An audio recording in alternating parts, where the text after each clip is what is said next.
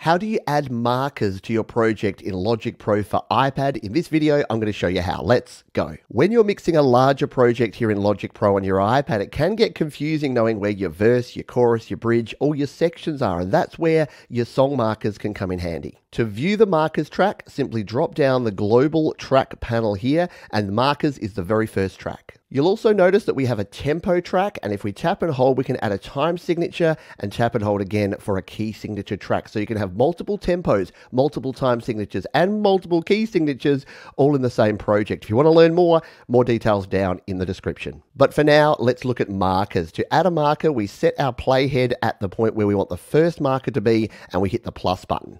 To adjust the size of the marker, you'll notice at the end here, there's a handle. If we grab this and drag, we can set this. So we want to set this to be just the intro before our vocals start for our first verse. So we'll drop it there, and there's our first marker set. To rename a marker, simply tap on the marker, tap on the inspector button in the bottom left corner, and then tap here in marker name. We're going to delete this, type in intro, and then when we tap off, it's going to update the name of our marker. You can also adjust the position and the length of your markers using the values here in the inspector. To add our next marker, drag the playhead to the point where you'd like the marker to go and hit the plus button. Again, grab the handle at the end of the marker and drag it to the position where you'd like your next section to end. And since we already have the inspector window open, we can simply tap, delete, and enter the word verse. Once you have your markers set, you can use them to focus in on a particular part of your project. So if we want to look at just the verse, we tap on the verse marker, tap again, and then hit the set cycle button. This will make our cycle area